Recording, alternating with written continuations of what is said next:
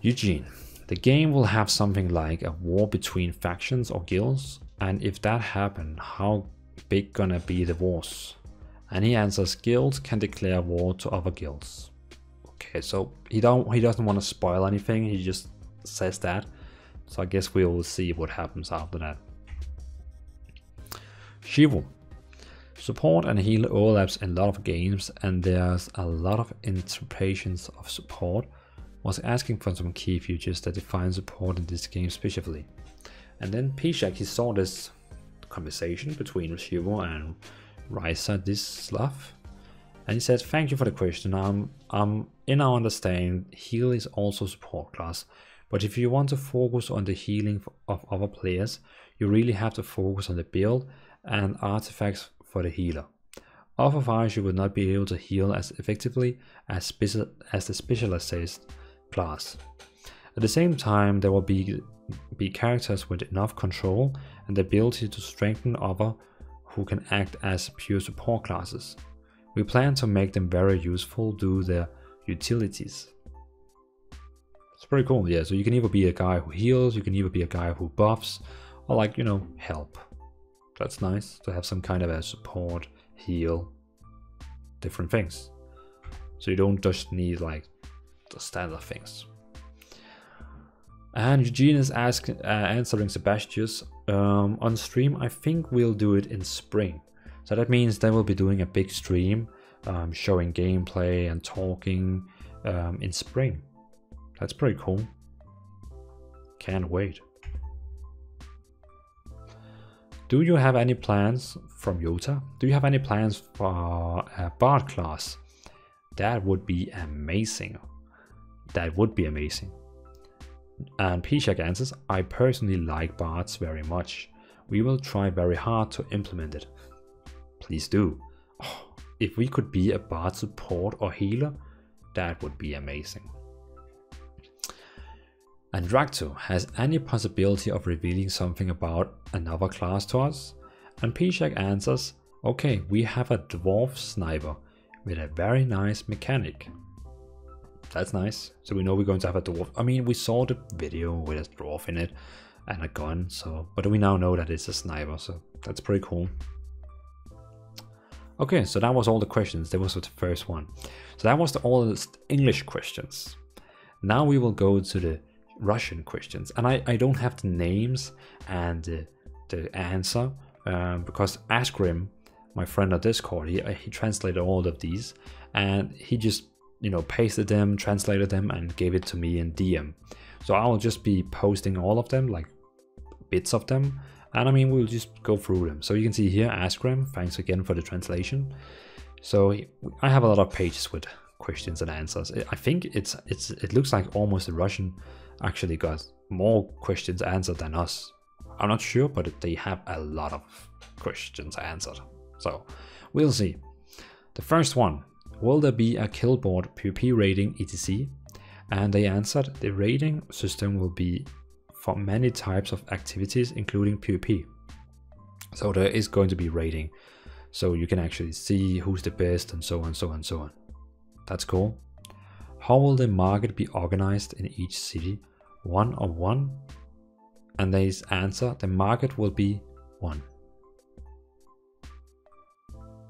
How will the market be organized in each city? 1-on-1?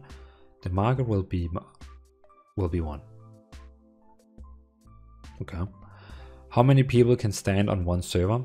At the moment we are still conducting internal tests, but our goal is to have thousands of players on one server.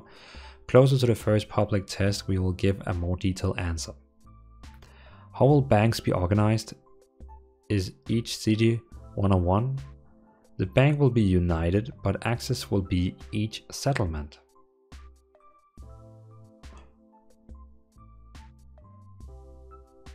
What? So it will be like Albion, where you have your bank, and you have, if you go to this bank over here, it will have those items, and this bank over here. So it's not going to be like a big bank system. Okay. I mean, I'm not sure. It's just what I think. How many stages of CBT will be before OBT? So how many stages of closed beta test will be before open beta test? We will give this information closer to close beta test. Will it be possible to put markers on the map for group clans?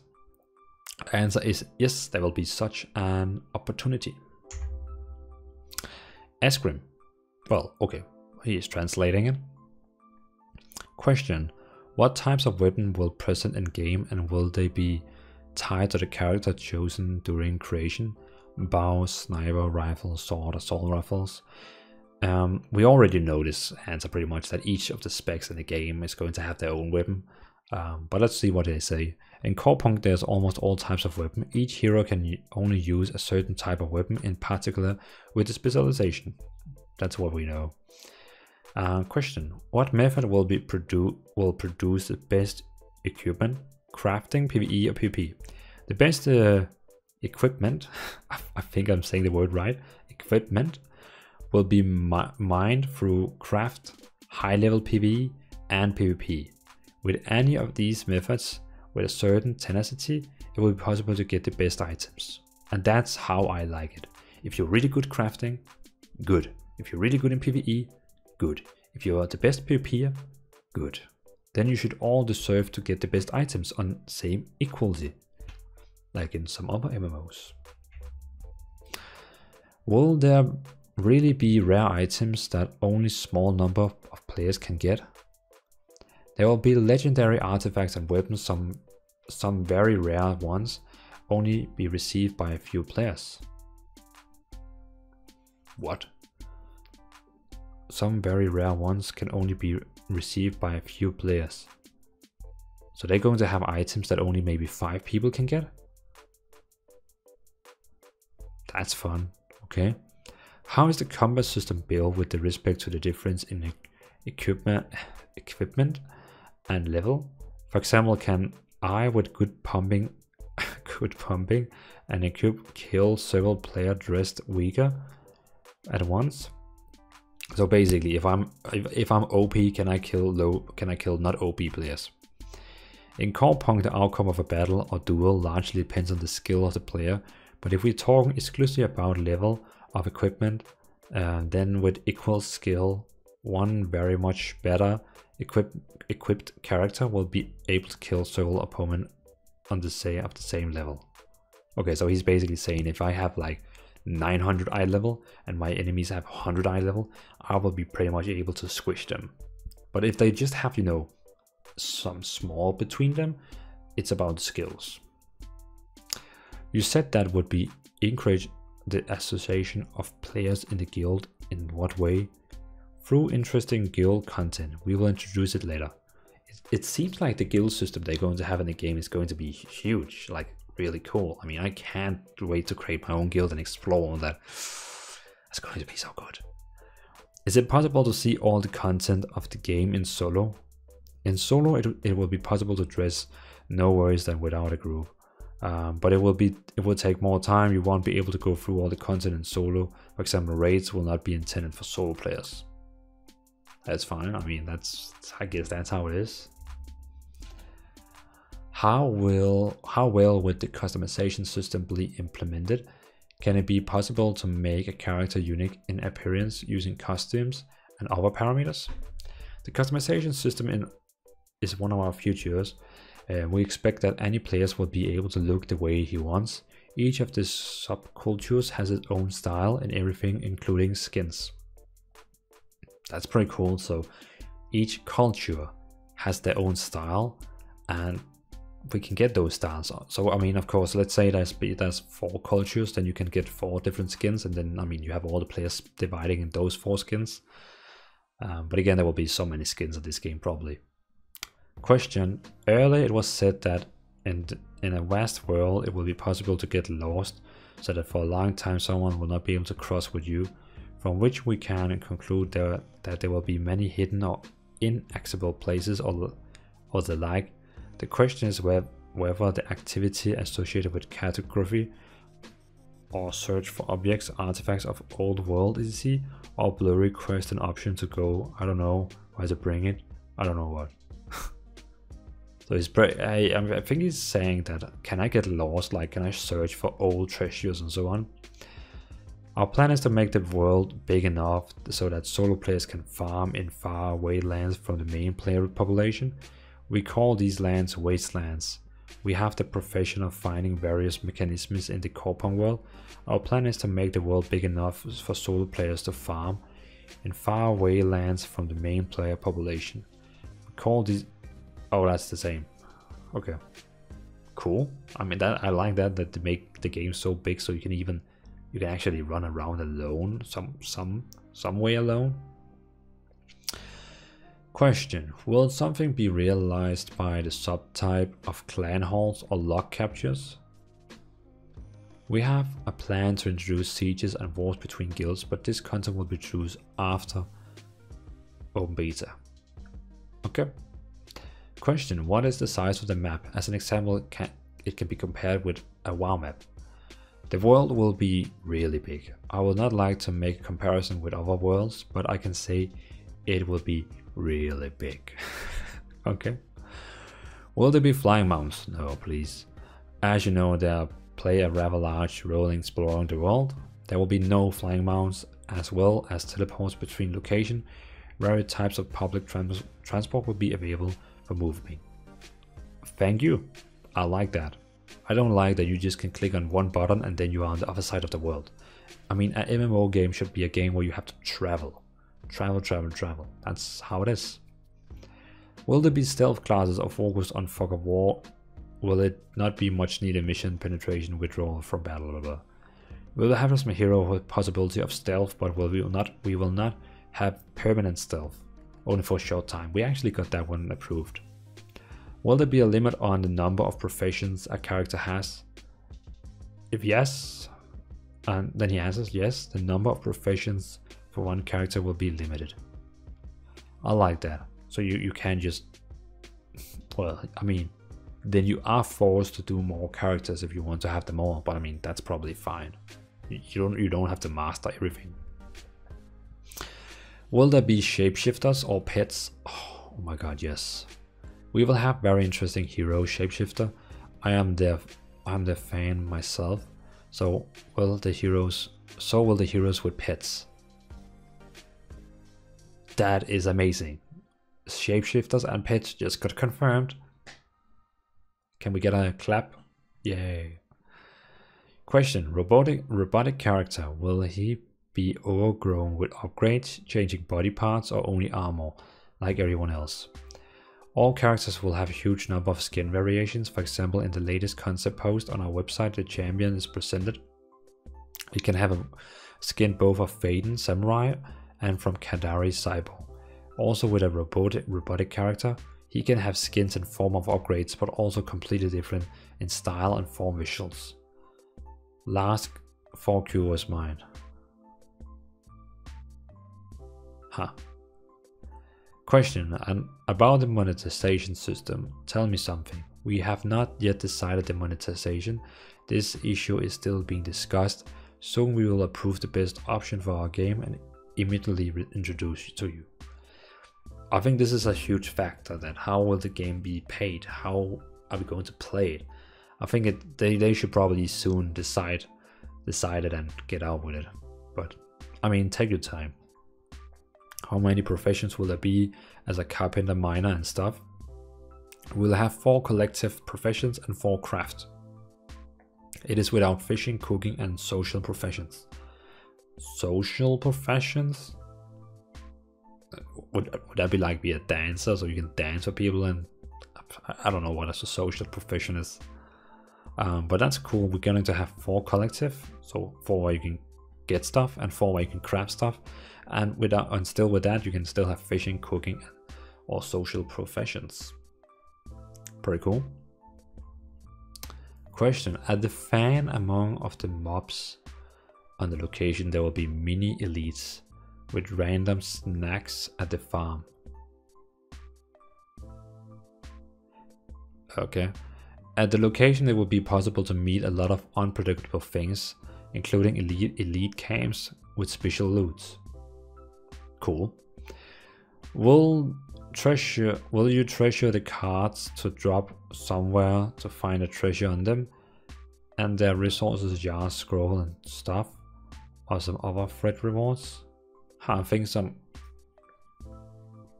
that's probably a translation issue in this one, but let's see. While we do not have such a system, but it does not sound bad. What social profession are there in plan? Do I understand correctly that I mean bards and something like that? Okay, that was the question I exactly had. A social profession are professions that are aimed to be interaction between players. For example, you are a killer and can take orders from other players. But in more detail, we will present social professions later. So you can be you can be a, what is it called? Hitman. You can be a hitman. So you can take, so someone can come to you and say, hey, this guy's pissing me off. Can you go over and kill him? Okay, that sounds interesting. That I like that. I really okay. I like that. What is the team's view of social interaction during leveling? I mean, for example, group quest, as in the same in WoW. Yes, of course, we have group quests, group dungeons, and much more aimed in the social interaction. But at the same time, we don't want to infringe on the solo players. They'll be able to make the same progress as in the group, but it will take more time and effort. That's fine. Will it be possible to visually make your hero unique? How flexible and interesting will this skill set be? I would not want everyone to run with the same builds as often happen in some same visual armor. The huge variety of builds and skins is one of our main features. I think there will be a lot of places for you to turn around. Okay, so yeah, everyone can be unique. They're saying that don't worry, everyone will have something different they can go with. Mentioned a major, so this is the question. Mention a major chance to lose item with the character dies. What does it mean? Will the item be deleted, or will someone other players be able to pick it up? If an item fell from a killed character, then it can be picked up, but only if the dropped item is not tied to the killed character. If the item is tied to the killed player, then when lifting the item by another player, the item will be automatically disabled from materials. Okay, that's pretty cool.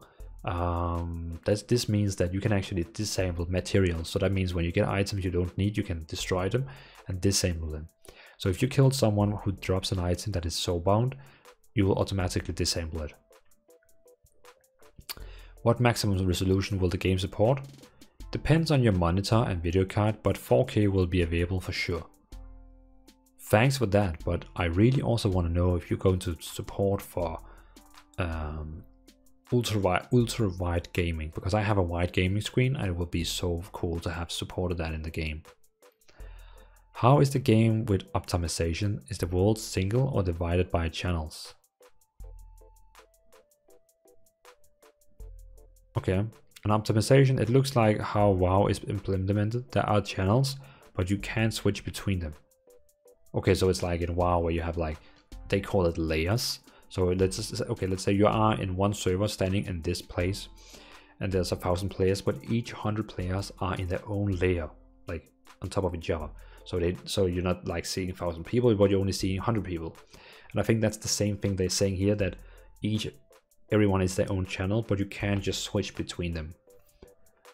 I think he's maybe a bit fast on saying you can switch, because if you invite someone else to your party, a friend, and you're on 2 different channels, I guess there should be some kind of, you know, how can I play with my friend if I can't go to his channel? Just saying.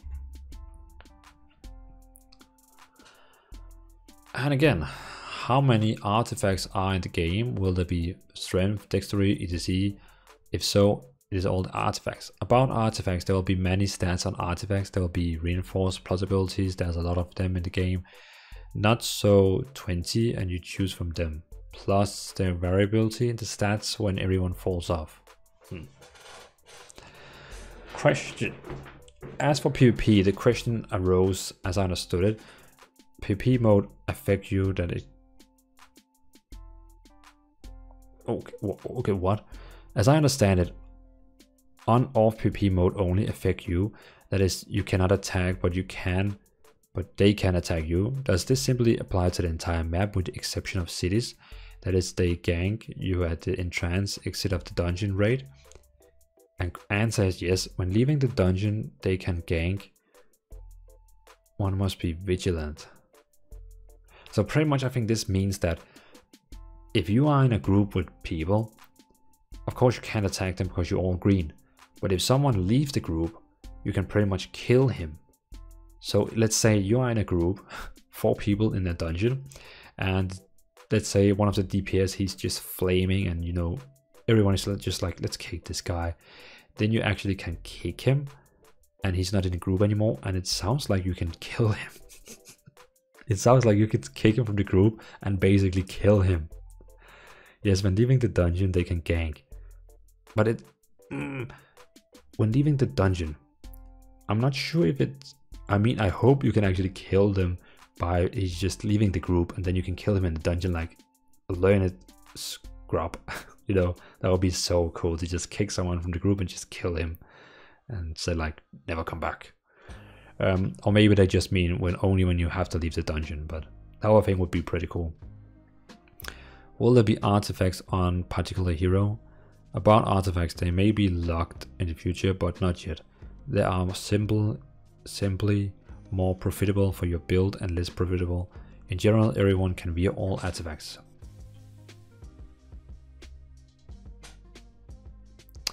How fast will the leveling be? Cap in couple of days or months? An answer: we ourselves have not yet approved such details. We have a plan, but the final decision will be made only after public test. At the moment, we want to do a weight average leveling, not too fast and not too straight to Titan. That's fine. So not like people is not dying for going to high level. It will not be, I don't hope it will be like classic WoW where you have to use like months. I want to be a taxi driver. Will it be possible to introduce such a social profession, please? Technically, we can do this in the sense in the build there is already a mechanic who can do this, but I'm not sure that this feature will be in plan for the release. But I'm sure that in the future we will definitely add something like that. Question: will the gear stats be fixed, or will the values randomized during craft drop? Answer: stats on artifacts will be random when crafting drop. And Ascrim now says, phew, that's all. So thanks for translating all these, Ascrim. Thank you a lot, really appreciating it. So that was all the English and the Russian questions, and well, thanks everyone for watching. That was fun to make. So that was all the translations. Oh, sorry, translation and questions. So this was the group of the Q&As. If you have any questions, any comments, anything, let me know in the comments. If you like the videos, and if you want to follow for more Corepunk news and maybe exclusive news in the future, subscribe to the channel and I will be updating you. So thanks for watching everyone, have a nice day and see you on the other side. Peace out.